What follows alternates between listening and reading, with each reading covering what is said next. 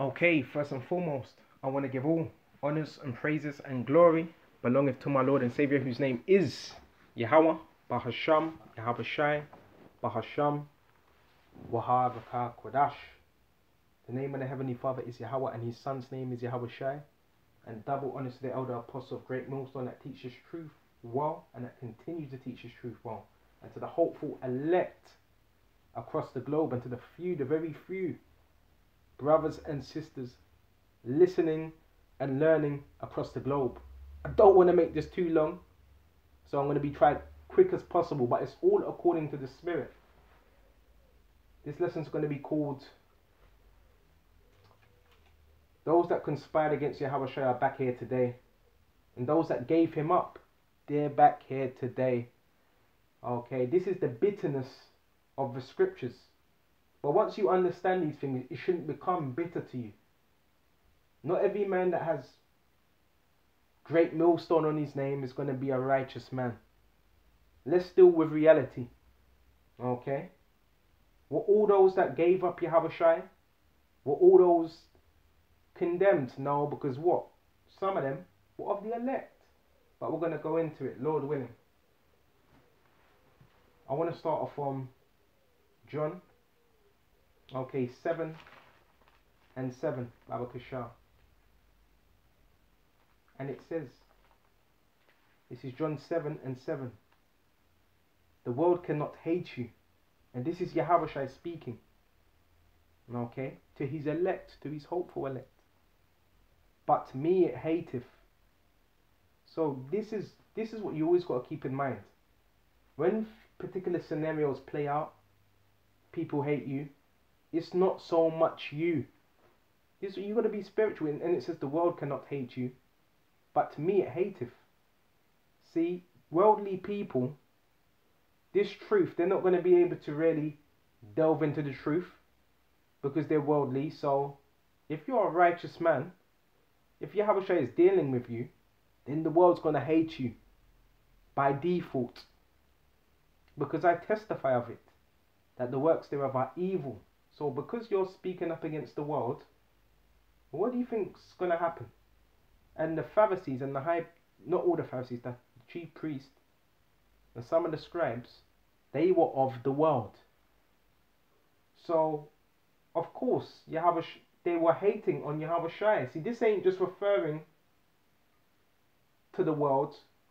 This is referring to men that are in the world.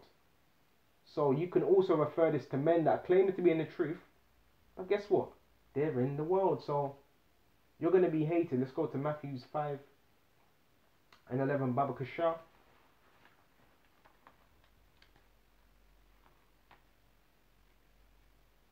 They're here to bring out the whole truth. Not little bits. All of it. Matthew 5 and 10. Blessed are they which are persecuted for righteousness' sake, for theirs is the kingdom of heaven. So with this truth comes what? Persecution. Because you're not for this world. The individuals are for this world. They're trying to uphold this world. They're trying to uphold their status, their fame, their 15 minutes of fame. Okay? So you're going to be persecuted because you're not doing that. Okay? You're going to be isolated. Verse 11, blessed are they when men shall revile you. So you're also blessed when men revile you. Let's quickly go into that word revile.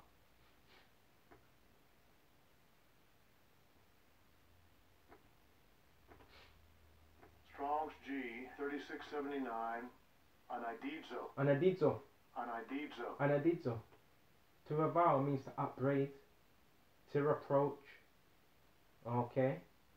Undeserved reproach. So this what you got to get in your head. The reproach you're suffering is undeserved in the meaning of the sense that the individual that's doing it is without a purpose. But Yahushua, from Yahushua, is not undeserved because we know Yahushua does not do anything he doesn't make mistakes. So in the sense of man doing things to you, it's undeserved because they hate Yahushua. To revile, to upbraid. What else? To taunt. So you're going to have individuals in this truth that try to to taunt you, try to draw you out. But that's just Satan to defame. So what are they going to defame? Your character. They done the same thing to Yahushua and John the Baptist. Okay? By calling them what? Wine bibbers, drunkards and all that. You know? They said what? They said Yahushua had a devil. Okay? So that's defaming. So the same thing's going to happen in this truth. I.e., rel, at chai, taunt, reproach, upbraid. So it's the same thing. And guess the ones that are going to be doing this? Not just people in the world. Those that claim to be in the truth, that are of the world. Okay? And whoever has eyes to see, they're going to see. Whoever has ears to hear, they're going to hear. Okay? As we get closer to the end, more things are going to be revealed. Who the Spirit's dealing with and who is not dealing with. Okay? Who's a righteous man and who's a demonic man? Who's for Yahushua and who's for Esau? All these things are being seen. Go to Matthew 5 and 11. But blessed are you when men shall revile you and persecute you, and shall say all manner of evil against you falsely. So if someone's saying all manner of evil against you falsely, they have to make up something that's not really true. Example. When we came into the truth, the reason we came into the truth because we realized that that we had sins. So everything you were doing in the world, in terms of your lifestyle, you've put that away. So nobody should really be able to say, well, he's doing this, he's doing that. So if anybody was going to accuse you, it'd have to be falsely. Why? Because you're a new man. And individuals will see that. So any accusation, it would have to be what? False. You see what I mean? You understand what I'm saying? So all this is going to happen. Expect these things to happen. Why? Because they've done the same thing to Yahushua. For my sake. So they're not doing it because it's you per se. It's because Yahushua is in you. The Spirit is not on you. It's in you, the Holy Spirit. And those that don't possess that, they may possess a whole load of likes, views, but guess what they don't have? The Holy Spirit. So of course, because they don't have that, they're going to hate you, but they have a whole load of views and likes. But the Spirit is not there. Okay? So these are the things that are going to happen. Rejoice and be exceedingly glad. For great is your reward in heaven. For so persecuted they the prophets which were before you. So when it says they, is this speaking about Esau? It's just speaking about the other nations? No. It's speaking about those that are in the truth, that were in high positions, the Pharisees and the chief priests. Okay? Which a lot of men don't want to touch on for some reason. Maybe because you might be them same Pharisees that were what? Messing with Yahushua. Let's quickly go to Psalms 22. Because it said he was reviled.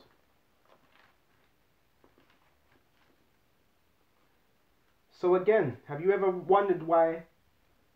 Because not every brother's going to click. I understand that. But have you ever wondered why certain individuals, there's just no spiritual connection there? Because guess what? You could have been that righteous spirit that was with Yahushua, and that other individual could have been a guy that was handing in Yahushua, that was against Yahushua. This is what you have to keep in mind. All of Israel on this side are not going to be unified.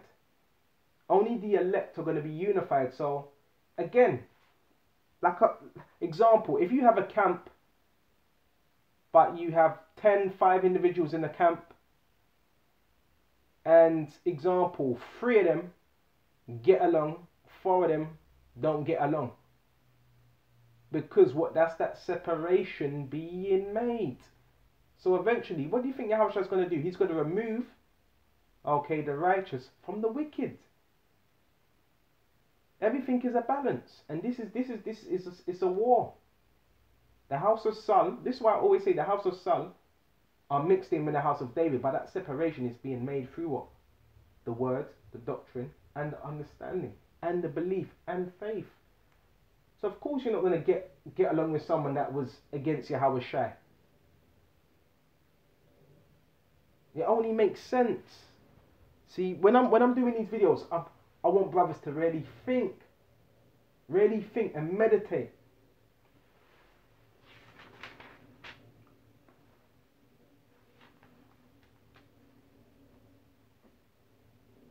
Because certain things have been coming out through the Spirit, and this whole spirit about, yeah, we're all a brotherhood. No, we're not. No, we're not. Because first of all, the scripture says, beware of in Jeremiah, for every brother will utterly supplant. Okay. And when you go to Stephen, that was Israelites stoning Stephen. There's many examples. John the Baptist, what did he say? Who warned you to flee, you serpents, you vipers? So what's this whole thing about, the brotherhood?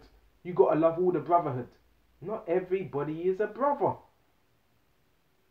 You love the ones you love are the ones that are in Yahawashi. They are your brothers, the ones that are doing the will of Yahawashi. Because if that was the case, guess what? A man can just be an outright demon, and you just have to love him. A man could be against Yahawashi, speak all this nonsense again, and you just have to love him. That's why you've got to understand the scriptures. Yahawashi said, who are my brothers? Who are my sisters? Who is my mother?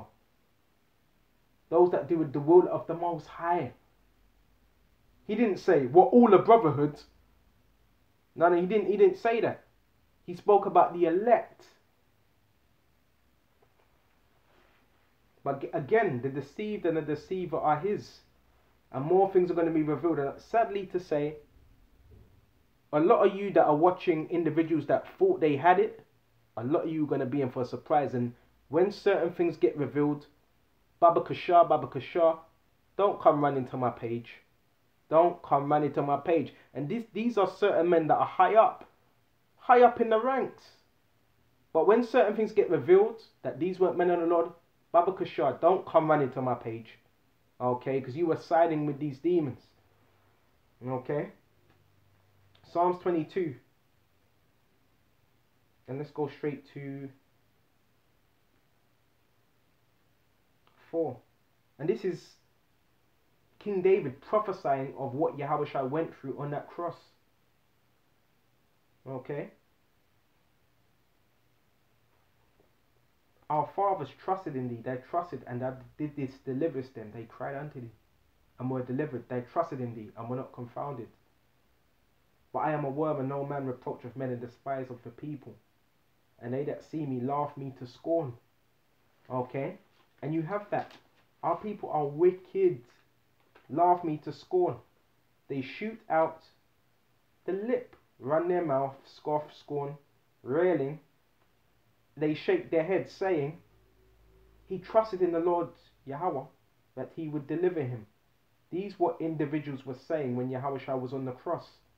These were Israelites. It wasn't just Rob. These were Israelites that were saying this. He trusted on the Lord Yahweh that he would deliver him. Let him deliver him, seeing he delighted in him. This is when Yahawashi was on the cross. This was Israelites saying this. Okay? This was Israelites. Okay? But thou art he that took me out of the womb, that is making me to hope when I was upon my mother's breast, and I was cast upon thee from the womb. Thou art my power from my mother's belly. Be not far from me. Because it felt like what the Heavenly Father forsook him, because all the sins at that time was upon Yahawashi. And the Lord is what his face is too pure to behold what sin. So for a moment, it felt like Yahawashi was forsaken. Okay? Be not far from me, for trouble is near, for there is none to help. Many bulls have compassed me, strong bulls of Bashan have beset me round about. And that was those that were circling Yahawashi when he was on that cross, talking shit. They gaped upon me with their mouths as a ravening and roaring lion. I am poured out like water. What was this referring to when they poked Yahawashi and blood came out, blood and water? All my bones are out of joint. My heart is like wax. Okay? My heart is like wax. Okay, your mind, okay, complete distress. Can you imagine the agonizing pain? So lucky about that. Where was I? Yeah, my heart is like wax. It is melted in the midst of my bowels. My strength is dried up like potsherd, and my tongue cleaveth to my jaws. Okay? This is the pain, excruciating pain that Yahushua was going through, that has brought me into the dust of death. For dogs have compassed me. So when it says dogs have compassed me, you know what that reminds me of? Somewhere in Matthews, when it says, cast not your pearls before swine, neither give that what is holy unto the dogs. Who are the dogs referring to? Not just the other nations, our people. They're dogs. They're a bunch of filthy dogs, man. You can't give this to anybody. And it says, lest they tramp them under their feet and render you. You can't give this truth to anybody. So if you're a demon, if you're just an outright demon and that has no respect for Yahawashi, do you really think you deserve that? You don't deserve that same respect. See, but there's a difference. If a brother's in this word and he's sincere, you treat him as such. Okay, because the scriptures say in Proverbs 13:13, he that despiseth the word shall be destroyed. So that's what's going to happen to 2/3 of our nation and those that don't want to repent.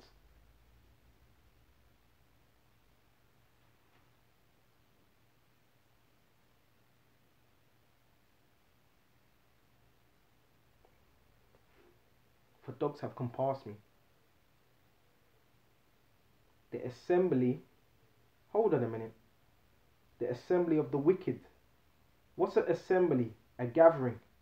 You know what that reminds me of? The chief priests, Pharisees have enclosed me, surrounded me. And you have men like that as well today doing the same thing. Maybe if we surround him. It's the same thing today. So again, examine who you're amongst. Because you could be standing right next to a man that is against Yahawashi but claiming to be for him. Then when the word comes out, guess what? They have that murderous spirit. They pierce my hands and my feet with what? Nails. And I may tell all my bones, and they look and stare upon me. They part my garments among them and cast lots upon my vesture, which is what? Like dice. They're casting lots. Okay? Making bets on his garment. And when you go into that word lot, it goes into pebbles. Used for systematically making decisions. Portion. So that's what they were doing. They were casting lots. With what? With Yahavashi's what? Clothing. With his raiment. With his garments. But be not far from me, O Lord Yahawashi, my strength. Haste thee to help me. Deliver my soul from the sword, from my darling from the power of the dog. Save me from the lion's mouth, for thou hast heard me from the horn of the unicorns. Okay? So our people are as what? Okay? Our people are murderous, man. Okay? And the scriptures bears witness. Okay? This is the situation that a lot of our people want to ignore. Okay? So you have men that wake up to this truth to really suffer what Yahushua suffered. And you have those that come into the truth to fulfill that role of their fathers. Okay? Which is what? Persecuting the prophets, reviling them. Okay? And that's why you want to be on the right side. You want to be those that were with Yahushua. That was on his side, not against him. Okay? Let's go to Acts 5:30, Baba Kasha.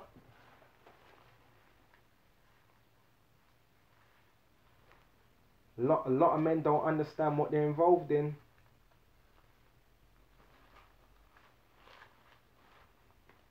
And we're gonna get to the point on this. Let's go to Acts 5.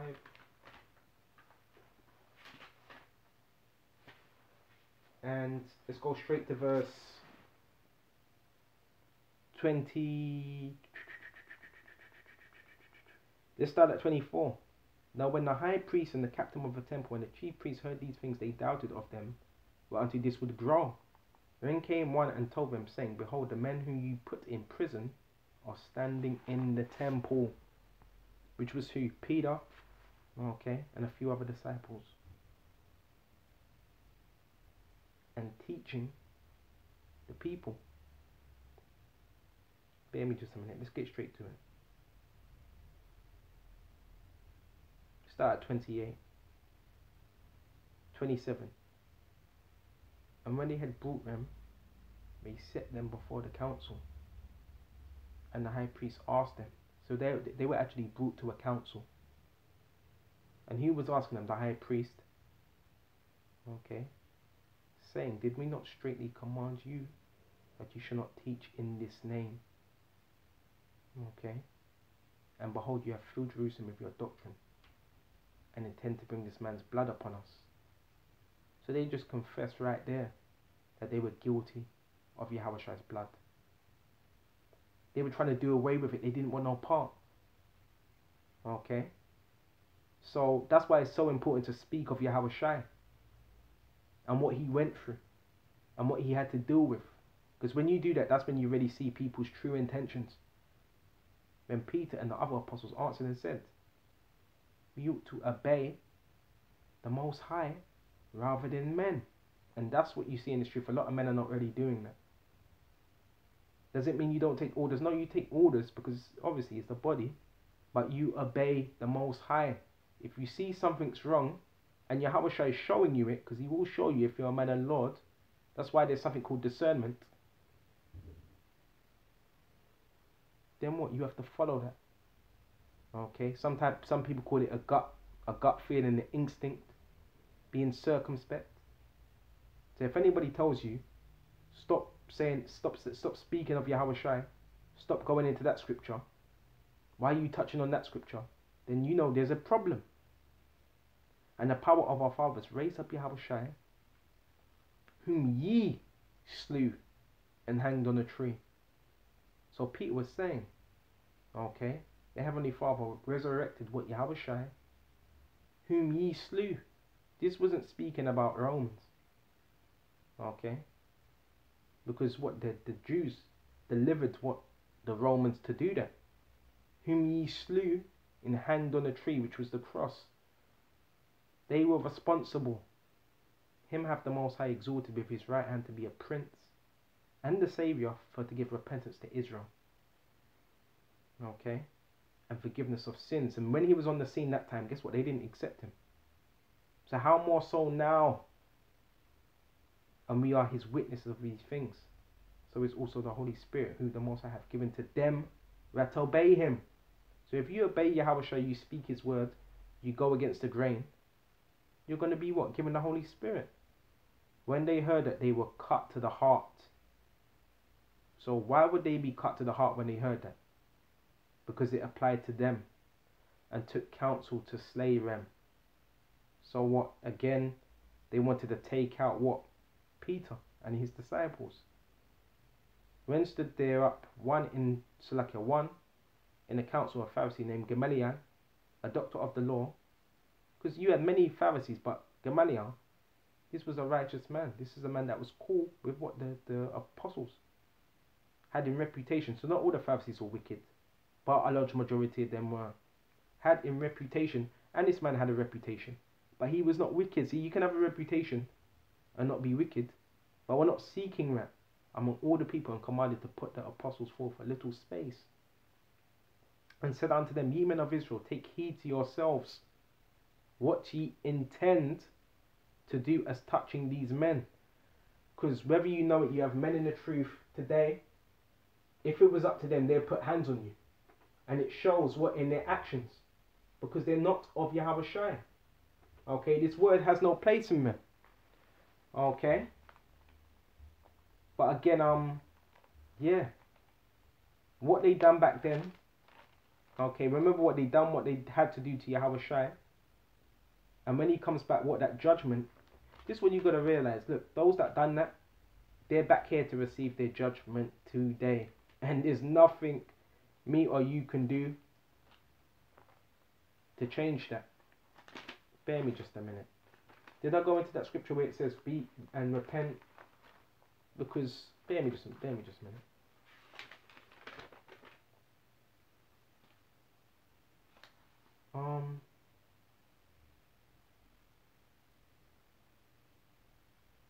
me just a minute.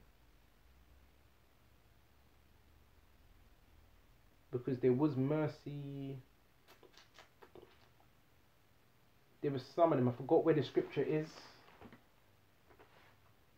Bear me just a minute.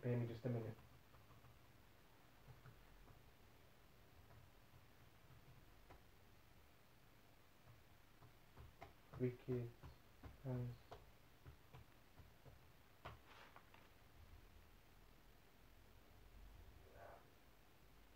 Can't find it. But somewhere in Acts it talked about, Peter was saying, repent for your sins, for what you've done. Okay, because there was some of them that were very sorry for what they done, and they repented. Okay, so again, if that fits you, if you're feeling cut to the heart, repent. Okay, and until the next time, shalom.